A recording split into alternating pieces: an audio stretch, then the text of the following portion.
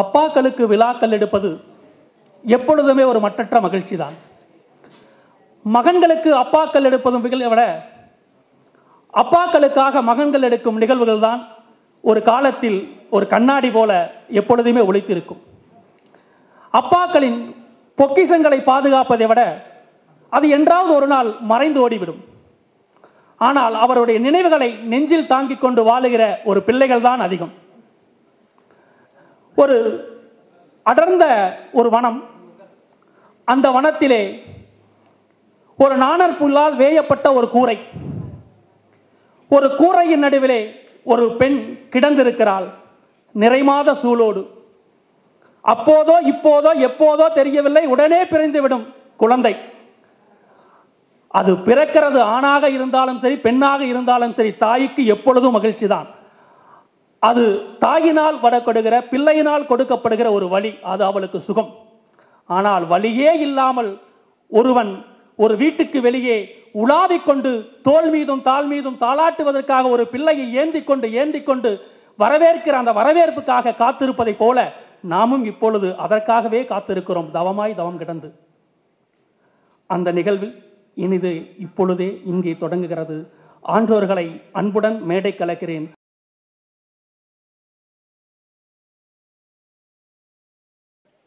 மீண்டும் ஒரு முறை கைகளை உறக்க தட்டுங்கள். மண்ணுக்குள் புதைந்திருக்கும் நினைவுகளை தோண்டி எடுப்பது போல உங்கள் கரகோஷங்கள் இருக்கட்டும். அதில் நம் நினைவுகள் இன்று ஒரு 3 மணி நேரம் அதற்காக பறக்கட்டும் என்று சொல்லி, வரவேற்புரை வந்தாரை வரவேற்பது நம் மரபு. அந்த அடிப்படையில் வரவேற்புரை நல்க ஜீவகரிகாலன் அண்ணா அவர்களை அன்புடன் மேடைக்கு அழைக்கிறோம்.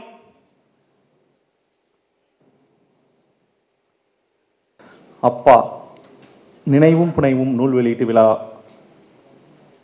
உங்கள் அனைவரையும் யாவரும்.com சார்பாக வரவேற்கிறேன்.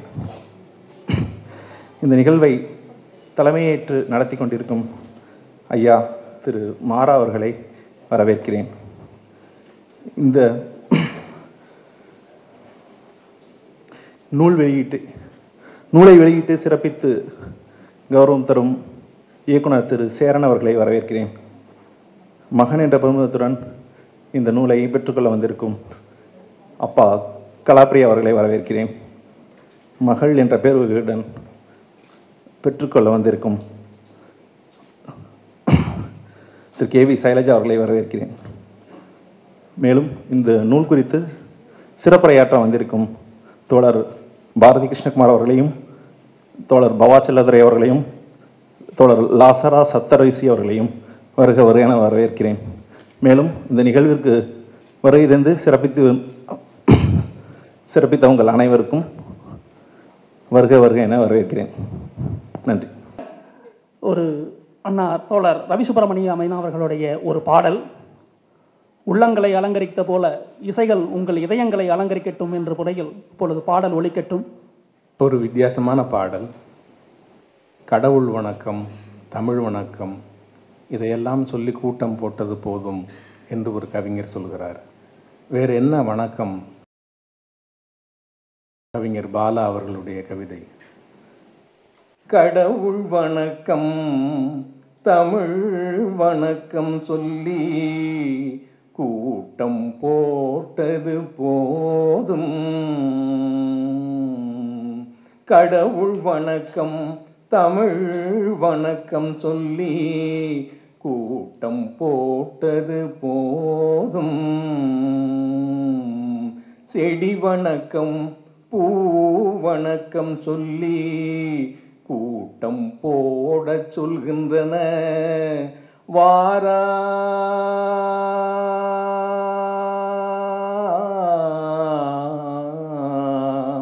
வாராமழையும் வரலும் மாறும். செடி வணக்கம், பூ வணக்கம் சொல்லி கூட்டம் போட சொல்கின்றன. அடுத்த பாடல். இந்த தொகுப்பில் மறைந்த தந்தையை பற்றி பல மகன்கள் எழுதியிருக்கிறார்கள். சங்க தமிழில் தந்தையின் நினைவை போற்றுகிற ஒரு பாடல் பாரி மகளருடைய பாடல். அற்றை திங்கள் அவ்வெண் நிலவில் எந்தையும் உடைய எம் குன்றும் பிறர் கொளார். அற்றை திங்கள் அவ்வெண் நிலவில் எந்தையும் உடைய எம் குன்றும் பிறர் கொளார். இற்றை திங்கள் இவ்வெண் நிலவில் வென்று எரிமுரசின் வேந்தர் எம் குன்றும் கொண்டார் யாம் எந்தையும் இளமே எந்தையும் இளமே இளமே.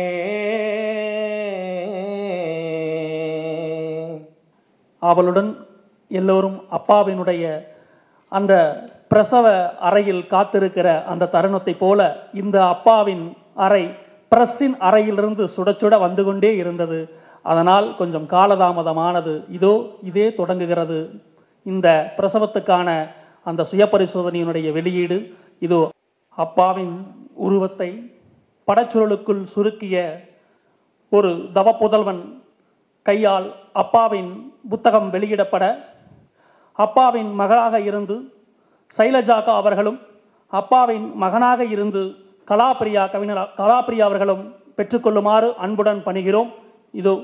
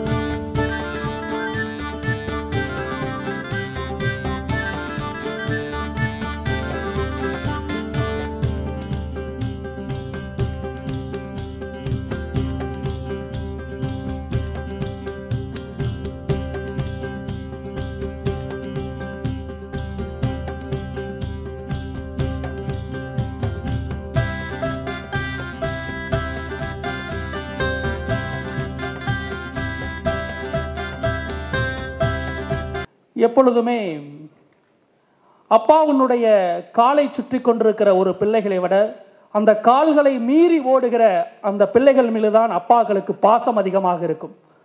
அந்த பாசத்தை எப்பொழுதும் அவர் வெளிக்காட்டி கொண்டிருக்கவே மாட்டார். ஆனால் என்றாவது ஒரு நாள் காட்டுவார். அப்பொழுது நானும் அப்பாவாக பிறந்திருப்பேன், நான் அப்பாவாகிற தருணமாக இருந்திருப்பேன். அப்பொழுதுதான் என் அப்பா சொன்னது எனக்கு நினைவுக்கு வரும் என்று யாரோ ஒரு புலவன் எழுதி வைத்த என் நினைவுகள் நெஞ்சை தொடுகின்றது. இந்த கோடை விடுமுறைக்கு நான் வீட்டுக்கு போனேன். அப்பாவின் அலமாரி இருந்தது, அப்பாவின் பயன்படுத்திய எழுதுகோல் இருந்தது, புத்தகம் இருந்தது, எல்லாமே இருந்தது. அப்பாவின் நினைவோடு அவை இருந்தது. என் அப்பா மட்டுமே இல்லை என்று தமிழச்சி அவர்கள் அழகாக ஒரு கவிதையில் சொல்லியிருப்பார். அந்த நினைவுகளை தாங்கிக் கொண்டிருக்கிற இந்த தருணத்தில் அழகாக ஒரு ஏற்புரையோடு இசையோடு இருக்கக்கூடிய அந்த தருணத்தில் இது அடுத்த நிகழ்வாக பேசுவதற்காக எங்களுடைய ஆசான் கவிஞர் கலாப்பிரியா ஐயா அவர்களை அன்புடன் மேடைக்கு அழைக்கிறேன். நம்ம பேராசிரியர் மாறா ஒரு பெரிய அருமையான புதிய குயில் பாட்டை முழங்கிட்டு போயிருக்கிறாரு. பாரி மகளிர் எல்லாம் கூப்பிட்டு அற்புதமான, நான் கேட்டதிலே உரையிலே வழக்கமான நல்லா இருக்குன்னு, வழக்கம் போல் நல்லா இருக்குன்னு ஷைலஜா பாராட்டினாங்க. ஆனால் எனக்கு வழக்கத்தை விட இதுதான் நான் கேட்டதிலே மிகச்சிறந்த ஒரு உரையாக இருந்தது. எனக்கு அவரை பூராமே இந்த டே ராஜேந்திரா தான் இயக்கிட்டு வந்திருக்குன்னு நினைக்கிறேன். அவருக்கு முதல்ல இருந்தே அவர் மனசுக்குள்ளே இந்த டே ராஜேந்திரா குரல் ஒழிச்சிக்கிட்டே இருந்திருக்கும் நினைக்கிறேன். அவர் பேசினதுக்கப்புறம் என்ன திடீர்னு பேச சொல்கிறாங்க. நான் எந்த தயாரிப்புக்காக வேண்டியே வரல, இன்றைக்கி நான் சாப்பிட்டு போகத்தான் வந்தேன், என்னை சாப்பாடு பண்ண சொல்கிறீங்க எனக்கு தெரியல. அப்புறம் இந்த தொகுப்பு ஒரு முக்கியமான தொகுப்பு. ஒரு 33 பிரபலமான ஆளுமைகள் இதில் கட்டுரைகள், அப்பாவை பற்றிய கட்டுரைகள் இருக்காங்க.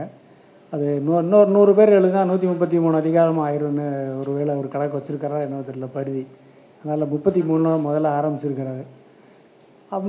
ரொம்ப நாளாகவும் இதை அவர் கற்பத்தை தாங்கிக்கிட்டே இருக்கிறாரு.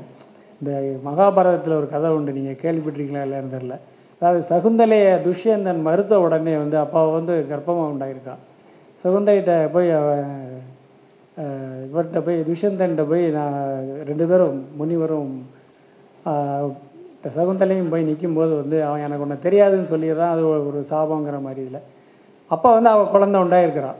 அப்போ அவள் கோபத்தில் வந்து என்ன செய்கிறான்னா, அந்த கருவை நீ ஒத்துக்குந்தனே நான் இறக்க மாட்டேன் அப்படின்னு சொல்லி 40 மாதம் அந்த கருவை வந்து வயிற்றில் தாங்கிக்கிட்டு இருக்கா அப்படின்னு மகாபாரதத்தில் ஒரு கதை இருக்குது. இப்போ எல்லாரும் வந்து பயப்படுறாங்க. அவன் 40 மாதம் ஒரு கருவை தாங்கிக்கிட்டு இருக்கான்னா எல்லாரும் வந்து அவங்கள்ட்ட சொல்கிறாங்க, அம்மா இது பெரிய சாஸ்திர விரோதம் அப்படிங்கிறாரு. முனிவர்கள்லாம் மேலே உள்ளவங்கள்லாம் வானலோகத்தில் உள்ளவங்கள்லாம் இவ்வளவு வைராக்கியத்துமான ஒரு பொண்ணு இருந்தால் அது நம்ம அடிப்படையே தகர்த்துருண்டா, அப்படி எப்படியாவது அவளை இது பண்ணுங்கள், கன்வின்ஸ் பண்ணுங்கங்கும்போது அவ்வளோ பேரும் அவளை இறங்கி வந்து அவளை சமாதானப்படுத்தினதுக்கப்புறம் 40 மாதம் கழித்து தான் அவள் வந்து அந்த குழந்தைய இறக்கி வைக்கிறான். அதுதான் பரதன்னு ஆரம்பிக்குது. அதுலேருந்து அந்த பரதகண்டம் அப்படிங்கிறதே தோன்றது அவன் பேரில் என்ன வர்றதா நம்ம சொல்கிறோம். அது ஒரு கதை. அது மாதிரி இந்த புஸ்தகத்தையும் வந்து அவர் அப்பாவாக வந்து பரிதி வந்து கிட்டத்தட்ட 40 மாதத்துக்கு கூடவே ரொம்ப நாளாகவே தாங்கிக்கிட்டு இருக்காருன்னு நினைக்கிறேன். அவ்வளவு ஆனால் ரொம்ப அருமையான கட்டுரைகள் உள்ள ஒரு தொகுப்பு வந்து என்னை பொறுத்தளவில் எங்கள் அப்பா வந்து எங்கள் அப்பாவுடன் இருக்கக்கூடிய காலங்கள் வந்து எனக்கு என்னுடைய 25 வயது வரைக்கும் தான் அவர் இருந்தார். ஆனால் அந்த 25 வயது வரைக்குமே வந்து எனக்கு வந்து ஒரு பெரிய சிநேகிதனாக தான் இருந்தார்.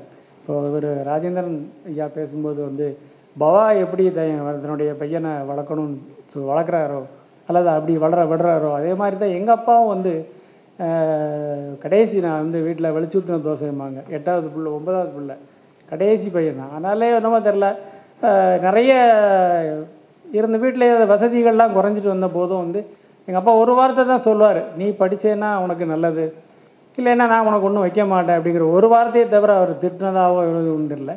அவர் எங்கே போனாலும் வந்து என்னை கூப்பிட்டு போவார். அவர் இந்த இடத்துக்கு தாங்கிற கட்டாயம்லாம் கிடையாது. அவருடைய நண்பர்கள் கூட போகிற இடத்துக்கு கூட என்னை கூப்பிட்டு போவார்.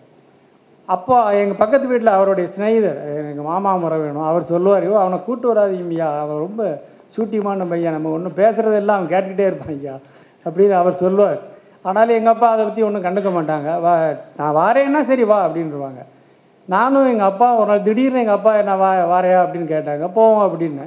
அப்புறம் போனான்னா திடீர்னு அப்போ ஆணி திருவிழா பொருட்காட்சி நடந்துகிட்டு இருந்தது. அந்த பொருட்காட்சிக்குள்ளே கூப்பிட்டு போனால் வந்து அந்த 50 காசுக்கு அப்போ ஒவ்வொரு இதெல்லாம் வச்சுருப்பாங்க இல்லையா, பாம்பு கண்ணி, மேஜிக் ஷோ, இந்த மாதிரியான எல்லா விளையாடு, உருகும் பெண் அப்படின்லாம் நிறைய காட்சிகள்லாம் 50 பைசாவுக்கு வச்சுருப்பாங்க. இது எல்லாத்துக்கும் அவர் கூப்பிட்டு போகிறாரு. அவருக்கு தோன்ற கடையிலெல்லாம் அவருக்கு ஒரு மசாலா பட்டாணி சுண்டல் வாங்குறார், எனக்கு ஒன்று வாங்குறாரு.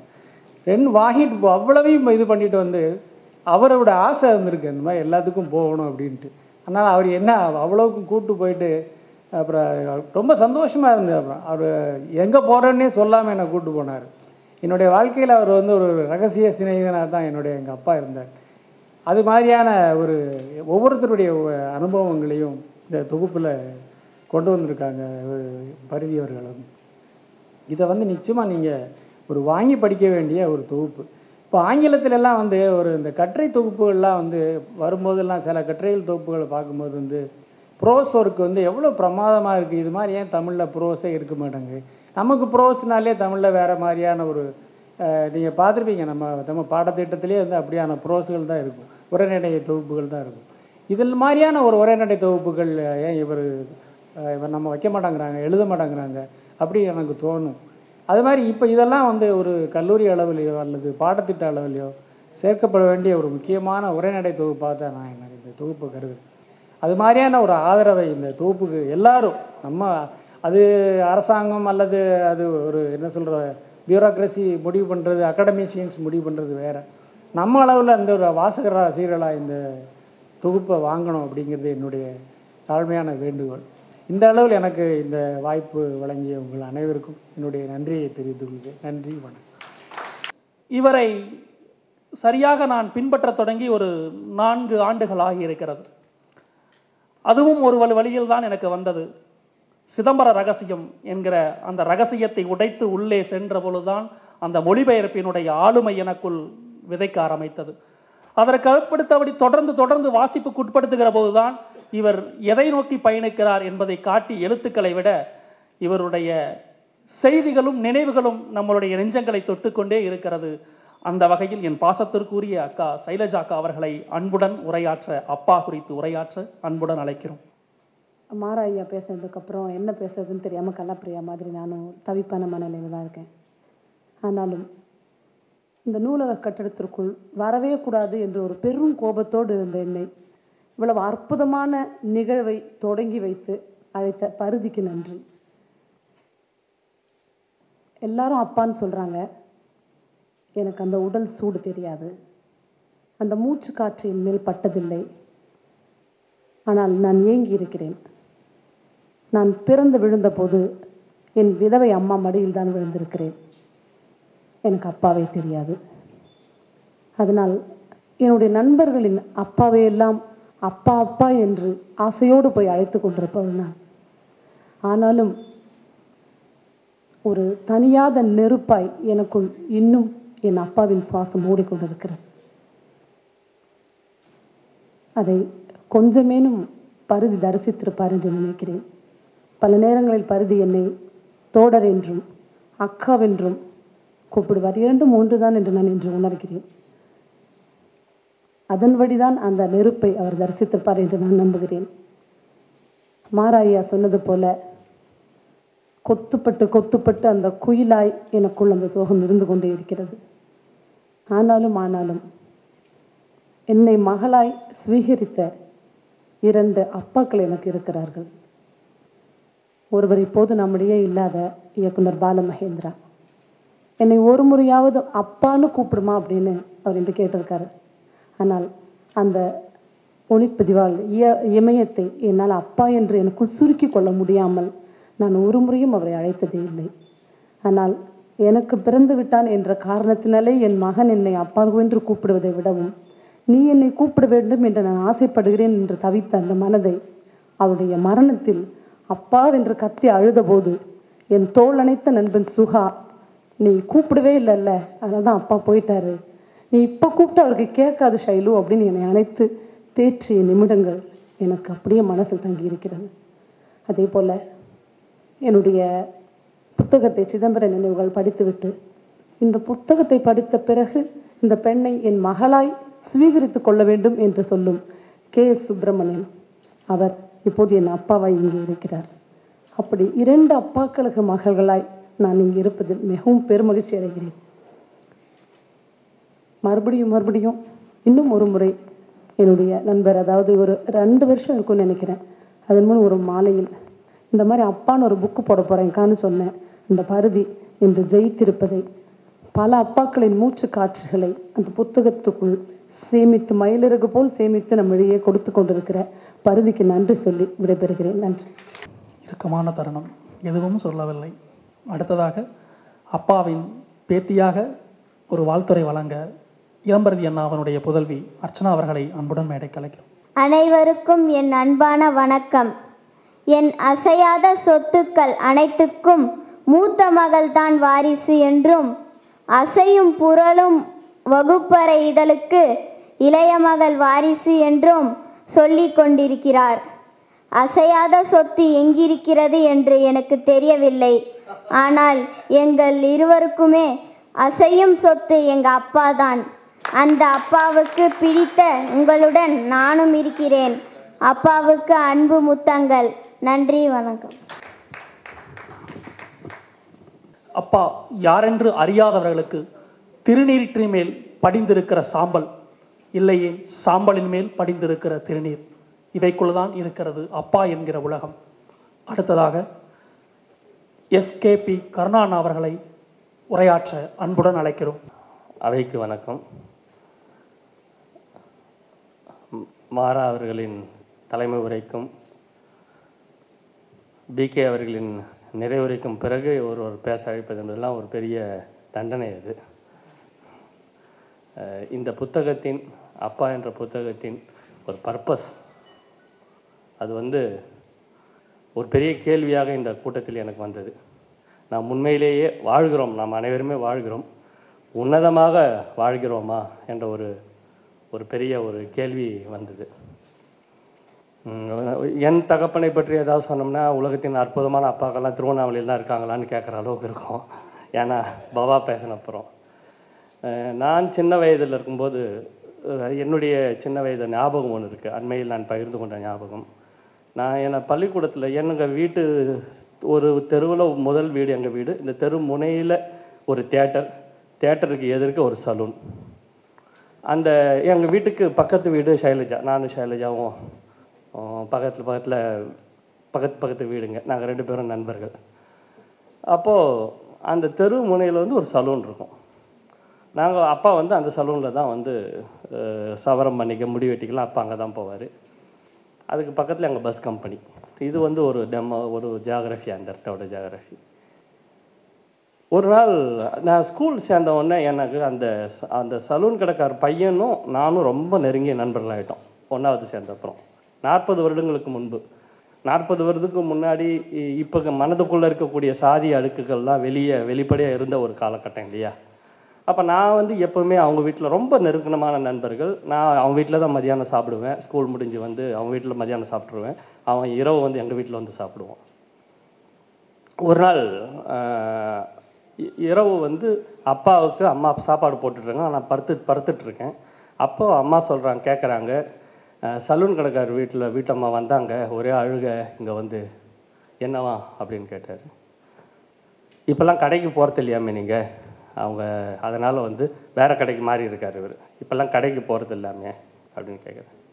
அவர் சாப்பிட்டுட்டே சொன்னார், இப்போ இனிமேல் எப்படி போக முடியும், அவன் பையனுக்கு வந்து கூட்டாளி ஆகிட்டாங்க, நான் போய் அங்கே உட்காந்தேன்னா அந்த புள்ள மனசு வேதனைப்படாது அப்படின்னு கேட்டேன். இலக்கியம் படிக்காத வெறும் 5வது வரைக்கும் படித்த ஒரு அப்பா அப்படி யோசிச்சுருக்காங்க. இலக்கியம் படித்த ஆங்கில இலக்கியம் இன்னொரு கேரக்டர், அண்மையில் நான் பார்த்த கேரக்டர் ரொம்ப உறுத்திட்டே இருந்த ஒரு விஷயம். ஆங்கில பேராசிரியர், எங்கள் அரசு கல்லூரியின் ஆங்கில பேராசிரியர், ரிட்டையர் ஆகிட்டவர். ரஷ்ய இலக்கியங்கள் சொல்லிக் கொடுத்த பேராசிரியர். அவர் வந்து ஒரு கட்சி அலுவலகத்துக்கு வராரு. ரொம்ப கோபமாக ஸ்கூட்டரை விட்டுட்டு இறங்கிட்டு வராரு. வந்துட்டு ரொம்ப சத்தமாக, எங்கள் தெருவில் பணம் கொடுத்தது யார் அப்படின்னு கேட்குறாரு. என்ன விஷயம் சொல்லுங்கள், உட்காருங்க. யார் பணம் கொடுத்தது அதை சொல்லுங்கள். ஓட்டுக்கு பணம் கொடுத்தது யார் பணம் கொடுத்தது? ஒருத்தன் கூட்டு வந்து இவன் தான் கொடுத்தான். அது எப்படி, பக்கத்து வீட்டுக்கு கொடுத்த, இந்த வீட்டுக்கு கொடுத்த, என் வீட்டுக்கு மட்டும் எப்படி கொடுக்காமல் போனேன் அப்படின்னு கேட்குறாரு. இல்லைங்க, ஒருத்தர் சொல்கிறார், இல்லைங்க சார், நீங்கள் ப்ரொஃபஸர் இல்லையா, அதனால் அவன் நீங்கள் வாங்குவீங்களோ வாங்க மாட்டீங்களோ சந்தேகத்தில் அவன் கொடுக்காமல் போயிருக்கானே அப்படின்னு நான் சொன்னேன் அவங்ககிட்ட. என் வீட்டுக்கு கொடுக்காமல் போனால் அங்கே எவ்வளோ பெரிய அவமரியாதை ஆகிடுச்சு எனக்கு அப்படின்னு ஒருத்தர் சொல்கிறார். இப்போது அவருக்கும் பையன் இருக்கான். அவரும் ஒரு அப்பாவாக தான் இருக்கிறார்.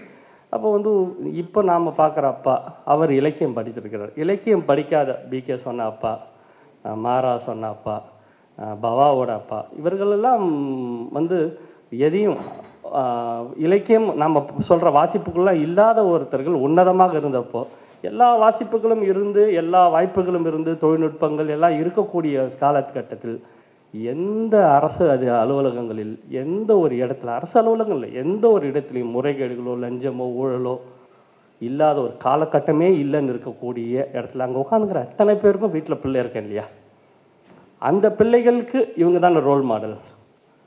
எங்கள் அப்பா லஞ்சம் வாங்கிட்டு வந்து கொடுத்த காசு தானே எனக்கு பைக் வாங்கி கொடுக்குறான், அந்த பையன் யோசிக்க மாட்டானான்ற ஒரு கேள்வி எனக்கு வந்தது.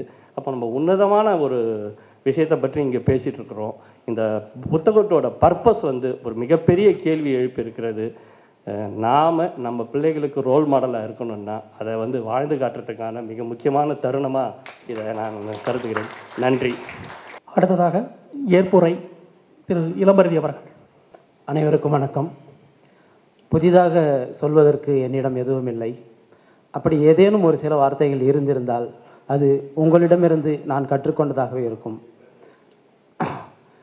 பொதுவாக நான் ஒரு பெரிய ஒரு அழகான கல்யாண மண்டபத்துக்கு போயிட்டு திருமணத்துக்கு போயிட்டு வரும்போது நானும் என் மனைவியும் பேசிட்டு வரும்போது சொல்லிட்டு வந்தேன், இவ்வளோ அழகான கல்யாண மண்டபத்தை பார்க்கும்போது எனக்கு இன்னொரு கல்யாணம் பண்ணிக்கலான்னே தோணுது அப்படின்னு சொன்னேன். உடனே எங்கள் ஒய்ஃப் சொன்னாங்க, எனக்கு நம்ம பசங்களுக்கு இந்த மாதிரி இடத்துல கல்யாணம் பண்ணணும்னு தோணுச்சின்னு சொன்னாங்க. அப்படி இந்த அரங்கத்தை பார்த்த உடனே இவ்வளோ அழகான ஒரு அரங்கில் ஒரு புத்தகத்தை வெளியிட்டால் எப்படி இருக்கும் என்று தோன்றியது. அந்த வகையில் இந்த அப்பா தொகுப்பு இங்கு வெளியிடப்படுவதில் நான் ரொம்ப சந்தோஷப்படுறேன். அப்பா பிள்ளையா அம்மா பிள்ளையா அப்படின்னலாம் எனக்கு தெரியல. ஆனால் உலகம் சுற்றும் வாலிபன் படம் ஓடிட்டு இருந்துதான் இடைவேளையில் கூப்பிட்டு உனக்கு பையன் பிறந்ததா எங்கள் அப்பாவுக்கு சொன்னாங்களாம். அப்படி உலகம் சுற்றும் வாலிபன் படத்து இடைவேளையில் வந்து தனக்கு ஒரு பையன் பிறந்ததா ஒரு அப்பா இருந்தார். எங்கள் அம்மா கூட வந்து நான் பிறந்த உடனே பையன் பிறந்துட்டான்னு சிரித்தாங்களாம். நான் அடிக்கடி சொல்வேன், அவங்க கடைசியாக சிரிச்சது அன்றைக்கி தான் போல இருக்கு. ஆனால் எங்கள் அப்பாவை நான் ரொம்ப நல்லா பார்த்துக்கிட்டதாக தான் இருந்தேன். ஆனால் அவருடைய மரணிக்கும் தருவாயில் நான் வேறு ஒரு பார்ட்டியில் ஒரு ஏர்டெல் பார்ட்டியில் இருந்தேன். எனக்கு அது ஒரு குற்ற உணர்வாக இருக்குது. ஒரு பையன் பிறந்தால் நம்ம எல்லாம் காப்பாற்றிடுவான் அப்படின்னு நினச்சிட்டு தெம்பாக இருக்கிற ஒரு அப்பா அவர் மரணிக்கும் தருவாயில் எங்கோ ஒரு பார்ட்டியில் இருக்கிறான்ற அந்த ஒரு குற்ற உணர்வு தான் என்னை இவ்வளோ தூரம் கொண்டு வந்திருக்கோம் அப்படின்னு தோணுது. அந்த வகையில் ஒரு குற்ற உணர்வை நான் இந்த மாதிரியான ஒரு செயல்பாடின் வழியாக குறைத்து கொள்கிறேன், அவ்வளோதான்.